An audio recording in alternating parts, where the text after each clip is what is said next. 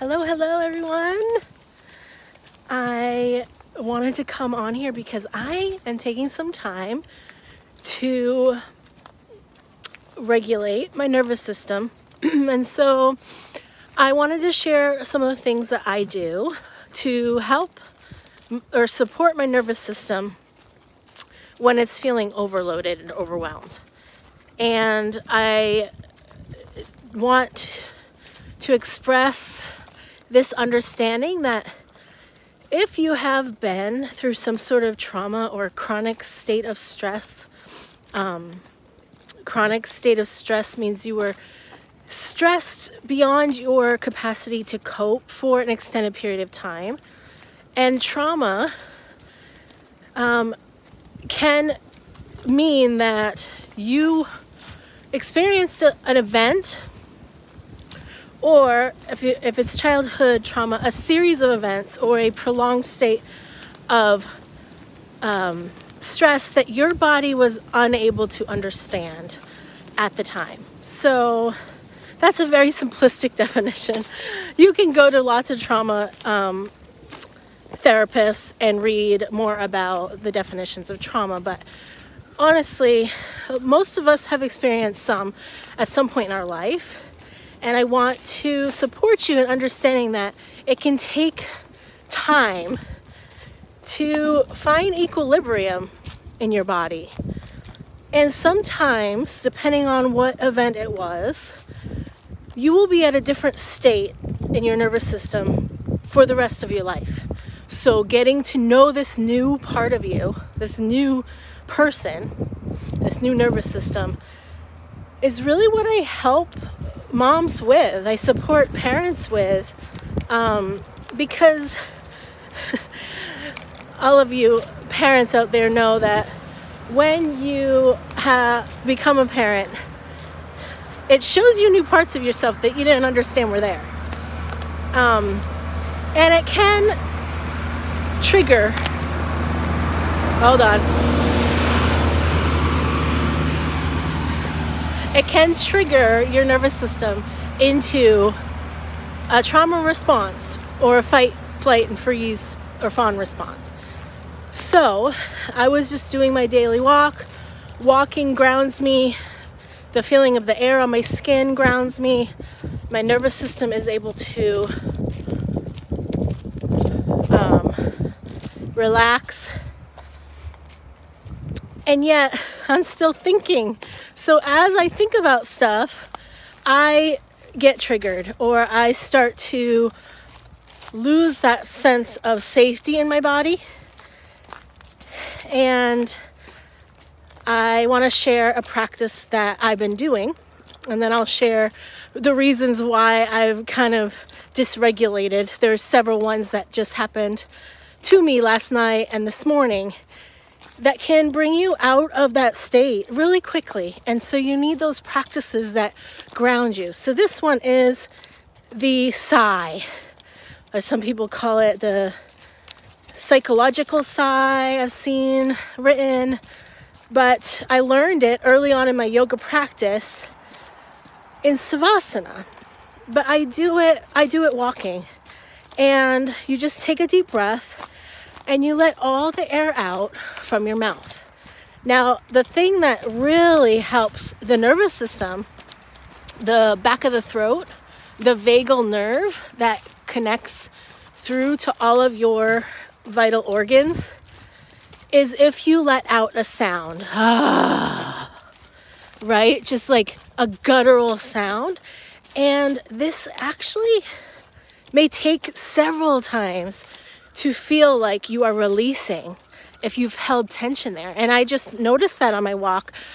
When I start,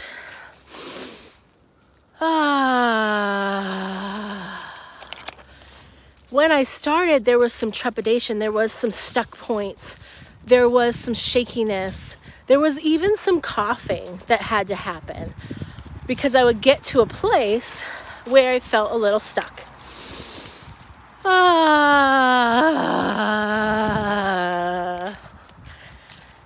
And so doing that at least 10 times can start to release some of the tension in that area and you will notice your sense of calm and safety. Now, it's called a vagal toning because it does take several practices to tone this. Just like any other muscle, if you're working out, you can't just do the workout once and then you're toned. So if you've dealt with a lot of stress, like myself, childhood was stressful for me. I didn't realize it at the time. It was just my normal. But I held a lot of cortisol, the stress hormone. I held a lot of stress in my body. And so it will take a long time to practice these things. And so just have some self-compassion with it. So last night, I know about myself that I can't do as many things, I can't say yes to as many things as I used to. Because I do get overwhelmed, I get panicky, and I have to monitor the amount of things that I'm doing. Because now I'm a mom, I have all these other people and their schedules. There's a lot on my plate. But I love to plan events. I love to work on projects. So I do want to say yes to things. So last night I said yes to heading up the week of parent or teacher appreciation week at my kids' school. So planning, getting people together to give them activities, to bring in food, all that kind of stuff. So I decided I would be the head of that committee. And that's my go-to. I like to be in charge of things. I like to plan things. And now I have to recalibrate my nervous system as my thoughts start to be like, oh, I can't do this. That's too much. All the things. Okay, there's one example. So having these practices for when I'm starting to feel that, I can go into my body. And I have a course, Reclaim Your Body, Transform Your Mind, with lots of these activities in them. And it is a series from start to finish where you can kind of build up to transformation. So lots of body activities, reclaiming your body, so that you can start to make a quick switch in your mind. And it has several weeks of activities that you can go in order, or you can, skip around. I suggest go in order for the transformation. And you can find that on my website, www.tanyamilano.com. It's called Reclaim Your Body, Transform Your Mind. This month, I am having a sale.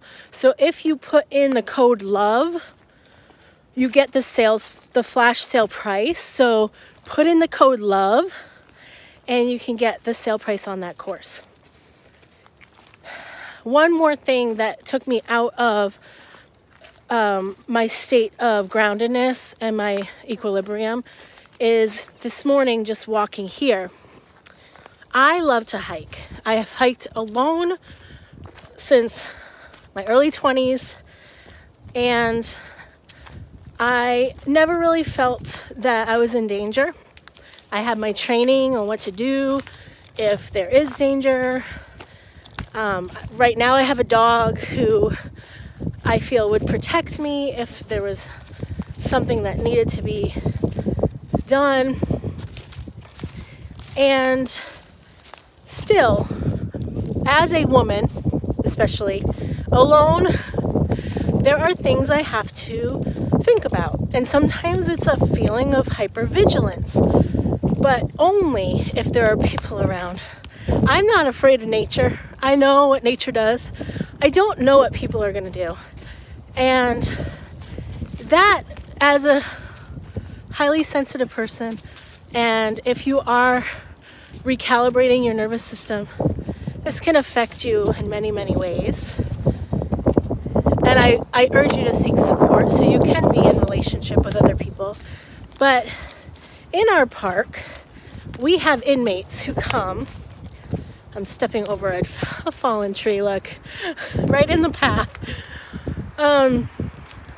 We we have inmates that come and volunteer. They help. They have work trade or whatever they do. I don't know the terms. But oftentimes they do come near my house. They're on the trails. They're always supervised by somebody. But it's unnerving to me as a woman alone, not knowing what they are capable of or what their history is. And so that, noticing what my body did when I saw these men and their supervisor drove the backhoe away from them, and I was with 3 men who are inmates alone in this forest, that sent me into my nervous system, let me tell you. So knowing that that can happen and having strategies for it, coping tools, is so important so that you can start to live with more freedom, more courage. So that course, check it out. I highly encourage it. And I hope you have a great day, everyone, and you can find some grounding activities that really make you feel peaceful and safe. Namaste.